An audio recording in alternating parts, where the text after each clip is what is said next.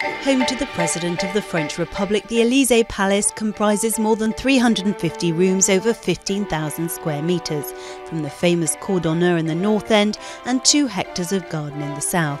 It's a powerful symbol of the Republic, but that wasn't always its destiny. In 1718, the Count d'Evreux built a luxury townhouse at the entrance to Paris, between marshland, fields and meadows. The building's been transformed several times according to the tastes of each illustrious owner.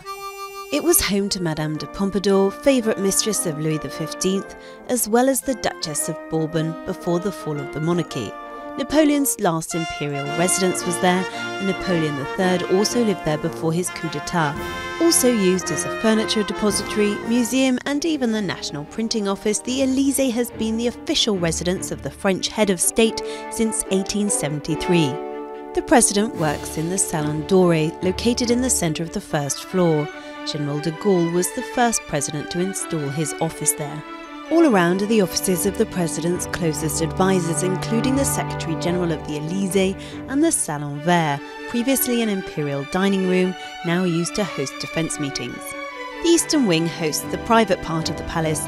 Upstairs are the presidential apartments. On the ground floor, semi-official rooms like the Salon d'Argent, where Napoleon signed his abdication in 1815.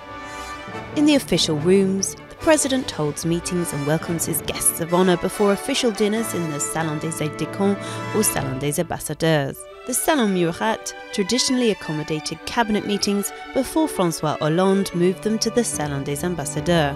Official receptions, ceremonies and press conferences take place in the Salle des Fêtes. Inaugurated in 1889, it opens into the Winter Garden and Salon Napoleon III, formerly a private dining room decorated in the style of the epoch. Surveillance cameras and security personnel guard the Elysee 24/7. Since 1978, the basement has housed the Jupiter Command Centre, a secure bunker from where the head of state can control the nation's nuclear weapons.